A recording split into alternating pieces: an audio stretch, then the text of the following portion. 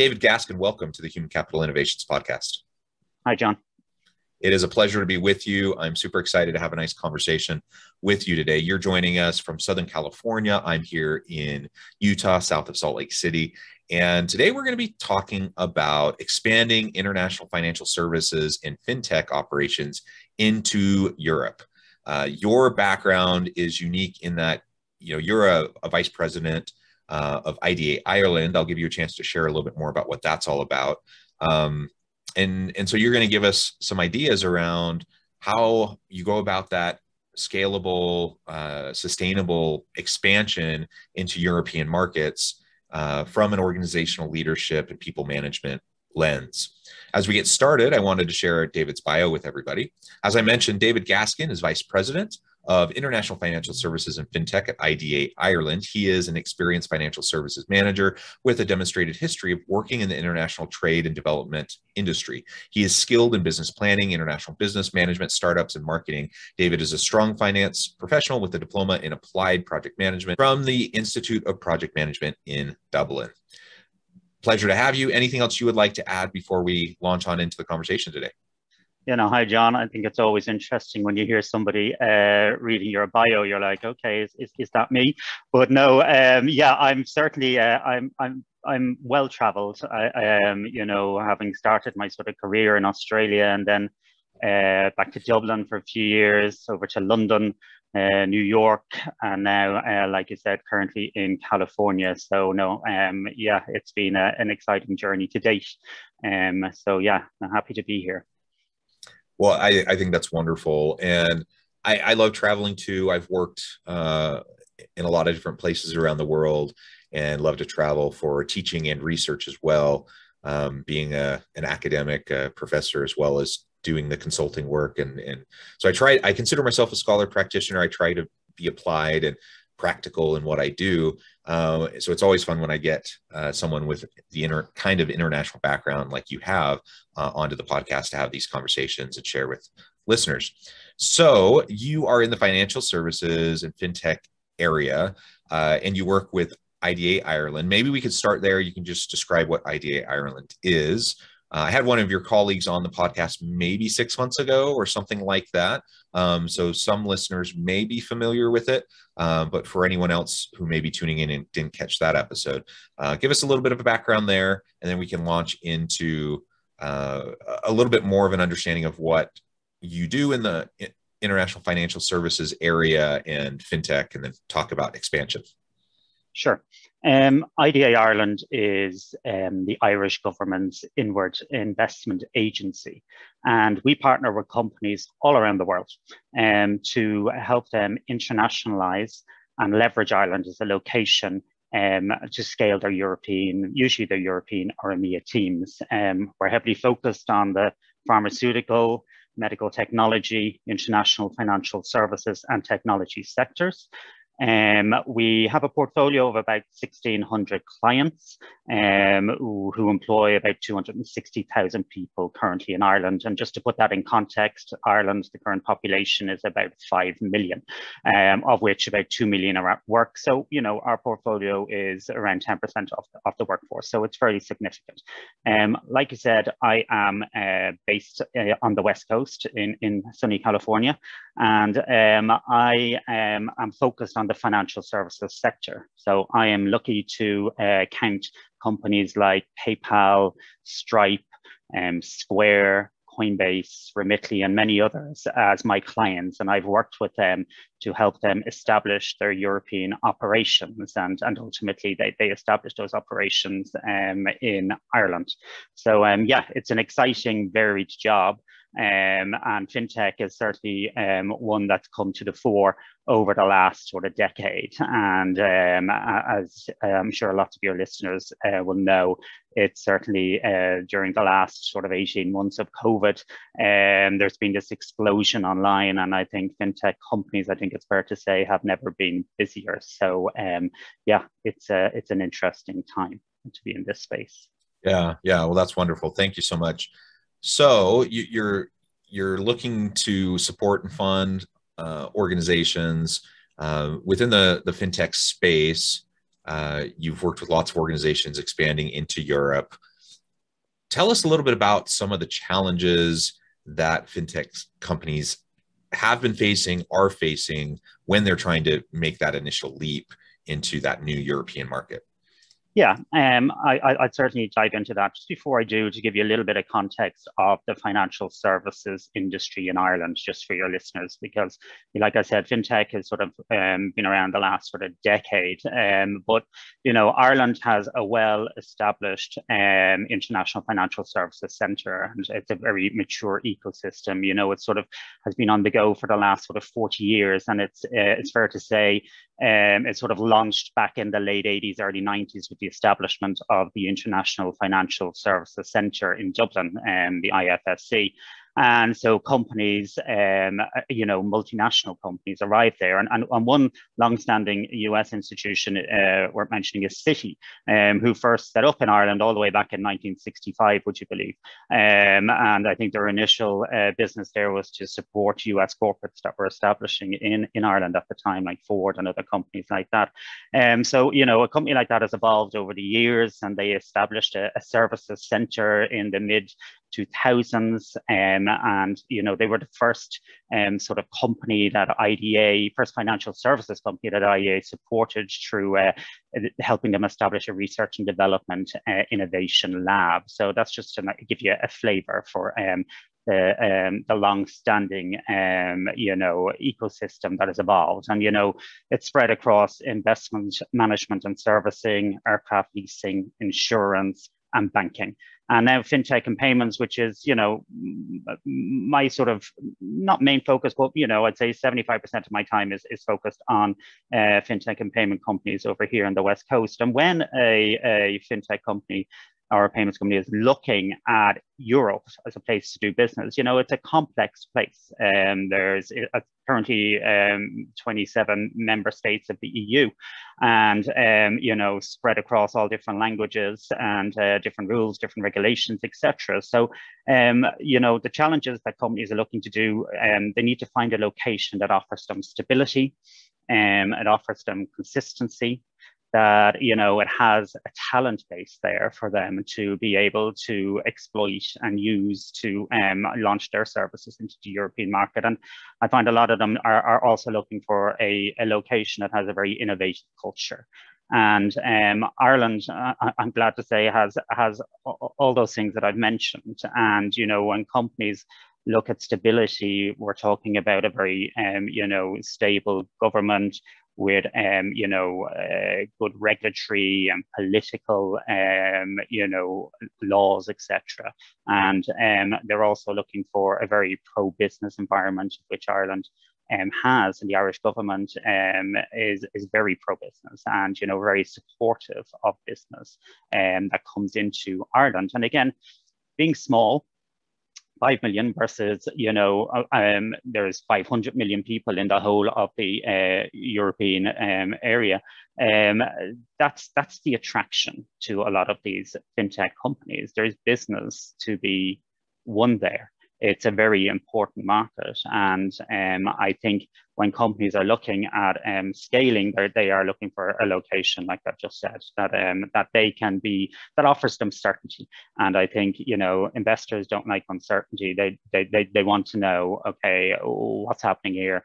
How do you go about it? How do you do it? And is there people there? Is the country welcoming and wants us there? So I think Ireland has been to the forefront of that over the last, dare I say, 70 odd years, which IDA Ireland has been in existence for. So. Yeah, well, thank you for that additional context. That's super helpful.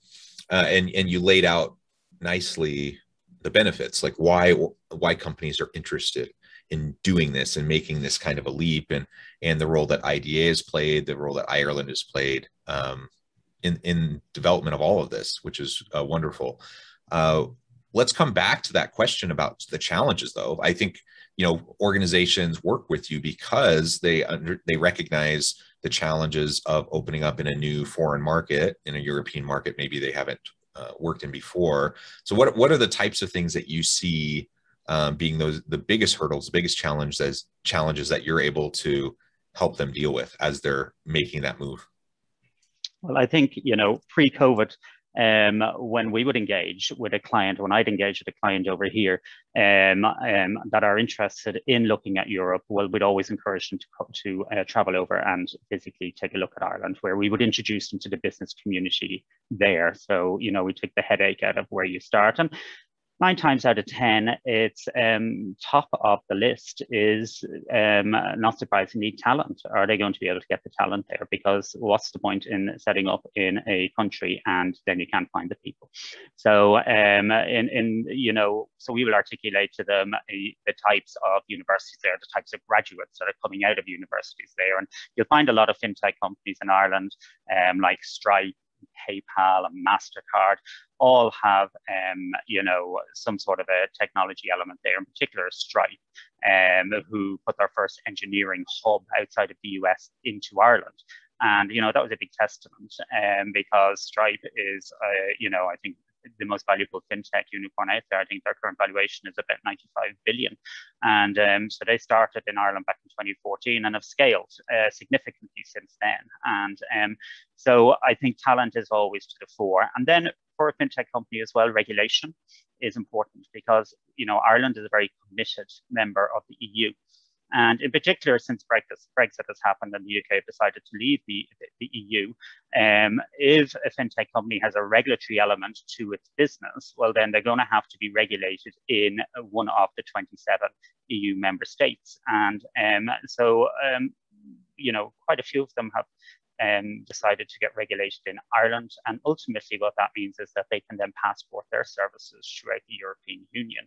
So, and then, you know, all the other obvious decisions around cost and, you know, well, again, pre-COVID, it was more office locations, etc. But, you know, we've been successful over the last 18 months, even with the remote services. So those virtual or those site visits I spoke about, we brought them all online.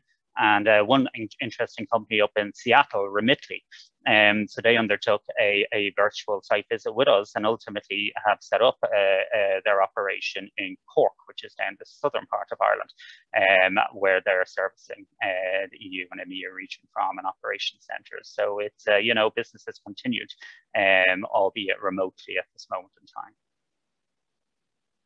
Yeah, that's wonderful.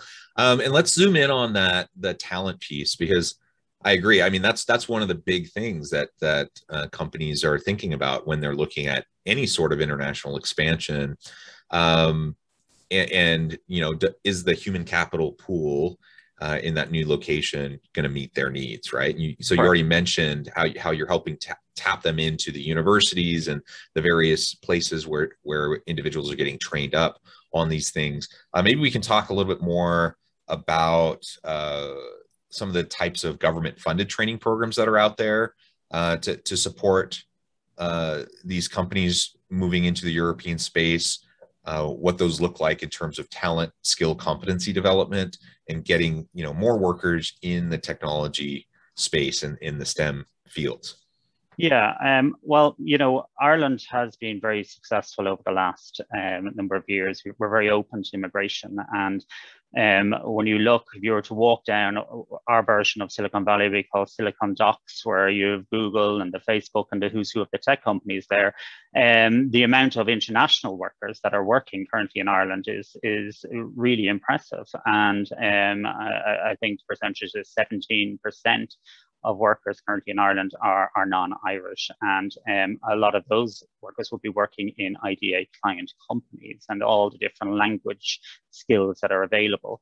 I think on supports that IDA and the Irish government offer clients when they come in, they range from employment supports to training supports and then research and development supports. And I think it's fair to say within the fintech community and the payments community, the research and development supports tie in with their activity there. Not them all, but quite a few would have research and development centres in Ireland. So, for example, you look at MasterCard. MasterCard started back in Ireland in, I'd say, 2009. They actually acquired an Irish company called Overscom at the time. And so very quickly, they realized that the talent, particularly the engineering talent in Ireland, was very, very impressive. And in fact, Their global CIO at the time was based in Ireland, and so from there they've scaled up. And just last year, they've announced that that their technology hub in Ireland is their technology hub for Europe, and their only tech hub in Europe. And that comes back to the skill set that's available. And what I mentioned earlier with Stripe and their engineering hub, there's been a lot of focus on creating good software engineering graduates. I think the government has had the foresight of investing in the schools and universities, in particular to try and encourage females to think about STEM and to think about careers in engineering. And we have one of the highest rate of STEM graduates per capita in Europe, currently in the 20 to 29 age group, and we also have the highest number of female engineers in Europe. And that's all testament to supports that the government has put into the universities in Ireland, so that we ensure the graduates coming out of our universities are equipped with the relevant skills for employers that want to do business in Ireland. Yeah, well, and that's great to hear too. And I know it can be a challenge, especially in the tech and STEM fields, to have more of a diverse employee formation, right? To get more females in and other minority groups, it can be a challenge. And I know, I mean, that's something that's talked about around here all the time. In Utah, we're a predominantly white population. And so we have a bit of a tech hub here called Silicon Slopes, just north of where I'm located. And we have, Adobe and Qualtrics and a lot of other really great tech companies that are all putting a lot of time and energy in trying to attract more of a diverse workforce to come and work for them. And it's a challenge because, largely they're trying to attract people from out of the state to come move here because, we're not a terribly diverse state. We're getting more and more so. And so it's interesting. I think, I think most people listening are probably attuned to the DE&I elements and trying to encourage inclusion in the hiring process and more equity and those sorts of things. So I appreciate the work that you're doing and that the government is doing to help support that and the expansion into these spaces in European countries. Yeah, and I think one thing that our clients certainly communicate back to us is how happy they are with the diverse culture that is in Ireland, and in particular there is a number of great female leaders running significant financial institutions from Ireland. So like Wells Fargo, Stripe, Citi, all led by great female leaders. And again, it's very important as the world evolves. So absolutely, diversity is certainly very important to IDA Ireland, not just IDA Ireland, but to our client base. And all feedback to date has been positive on that front. Yeah, and we should note, I think it's maybe obvious, hopefully obvious to everyone listening, that when we talk about diversity, we're not just strictly talking about gender diversity or racial ethnic diversity. We're talking about cognitive diversity. We're talking about various cultural backgrounds, language, a whole wide range of things. Mm-hmm. And that is really one of the compelling aspects of expanding into the European markets, because it's such rich, long history with people from a wide range of backgrounds, cultural perspectives. That brings a richness into the workforce. That brings a richness into expanding into new markets and attracting new customers to your business. So I think that's all very wonderful. Maybe as we get close to wrapping up, let's hone in now in our last few minutes and talk a little bit more about what organizational leaders who are considering this kind of a transition, this kind of a move and expansion, what they should really first and foremost be considering. What are the core 2-3 questions they should be asking as they're kind of mulling that over and trying to think about, is this right for them right now? Okay, I think firstly, access to the European Union, I think is key, because again, particularly for US companies, going to a location where, like I mentioned earlier, they can, if they want to, be regulated from and can passport their services across the European Union and can freely hire people. So that 500 million people to 250 million people are at work. So, and again, that brings in a lot of fantastic talent, a lot of different cultures, with great language skills. And so I think that's key. I also think on top of that is, you know, the talent pool and where they're going to get the talent from. And then also, I think the political and regulatory environment. And but going back to the talent piece, their first hire. You know, the first hire for anybody in a new market is crucial. And I think it's important from an Ireland's perspective is that we have a number of senior leaders running these operations in various companies across various sectors that are held in extremely high regard. So you don't necessarily have to bring somebody over. You can find that senior leader there who's, you know, done it before and is proven. And I think, you know, that's the key focus for leaders here when they're looking at Europe as a location is, okay, are we going to be accessing everything we need to? And then how do we go about finding that person to set up and run that operation? And I think having that organically in a country is key and makes it somewhat easier and more straightforward for companies and for first-time investors. Yeah, well said. Well, David, it has been a real pleasure. The time has flown by. I know we're getting close to the end of our time together today, but before we close, I wanted to give you a chance to share with listeners how they can get connected with you, IDA Ireland, find out more about your work and get connected with your team, and then give us a final word on the topic for today. Yeah, so no, anybody that has any interest in exploring more about Ireland and or Europe in the fintech, financial services, or any space, you can hit me up on LinkedIn. I'm on Twitter, but I would encourage everybody to take a look at our website, idaireland.com, where they'll find out a lot of information on Ireland and the types of supports I mentioned earlier and how we go about helping companies. And it's worth mentioning, this is a free service that we offer. So that's another thing that some people are like, what, it's free? Yeah, it's free because, you know, we're here to help partner and assist you guys to be a success in your chosen, you know, fields from Ireland and into Europe. So. Yeah, wonderful, wonderful. Thank you, David. It's been a real pleasure. I encourage listeners to reach out, to get connected, find out more about what David and his team can do for you. And as always, I hope everyone can stay healthy and safe, that you can find meaning and purpose at work each and every day. And I hope you all have a great week.